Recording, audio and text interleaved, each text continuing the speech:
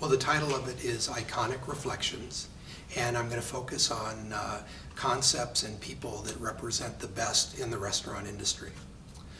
The way that it ties into Gonzaga and my Jesuit education is that the Jesuit philosophy of service to others really prepared me very well for the restaurant business.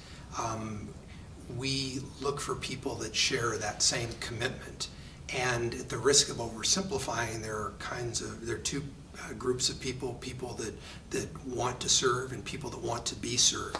And we really look for people that want to serve. We call it a servant mentality, and if someone has that, they'll excel in the restaurant business.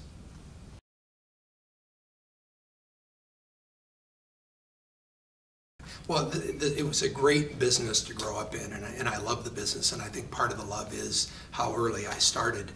My father was a lifelong restaurateur, and his third restaurant venture was KFC. He was actually the 7th franchisee of Colonel Sanders. And the Colonel was really much more than a franchisor to my father. He was a close friend and someone that my father thought of as a father after my grandfather passed away. And because of their special relationship, the Colonel visited us regularly until the last few years of his life. And when he visited, he'd stay in our home. And that made me very popular with the other kids in the neighborhood, but more importantly, gave me an opportunity to really know this unique man.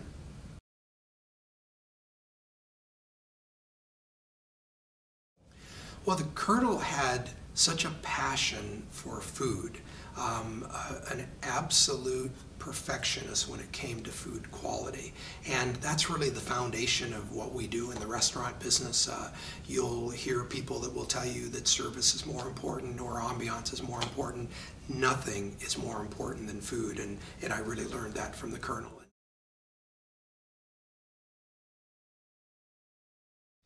It starts with absolute dedication, a passion for quality, unwavering integrity, commitment to people, competitive spirit, and entrepreneurial spirit. Those 6 elements are key to success in the restaurant business.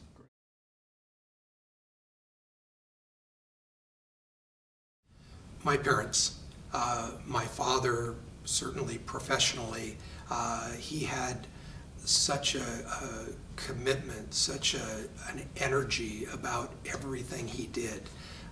He believed that anything one set their mind to, they could and should accomplish. And he demonstrated that in his life. It's how he lived his, and it's how he taught us to live ours. My mother, who taught me to do everything in a way that I and my family would ultimately be proud of.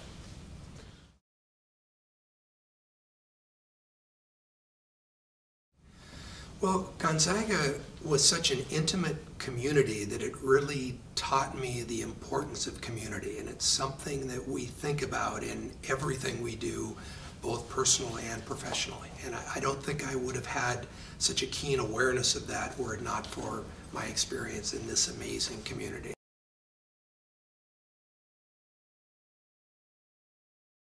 With Krispy Kreme, we had an obligation to develop on a certain schedule.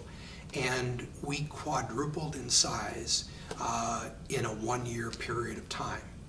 And the conventional wisdom in the restaurant business is you can't grow more than 1/3 in any year.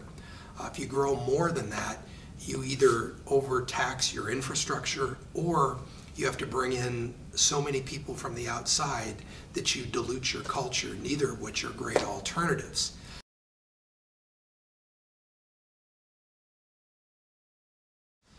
My advice would be to really know themselves, know what their strengths are, and leverage those strengths. Because if they do that, there's really no limit to what they can exceed. You know, we live in the greatest, most entrepreneurial country in the world, and opportunities out there for people that will pursue it.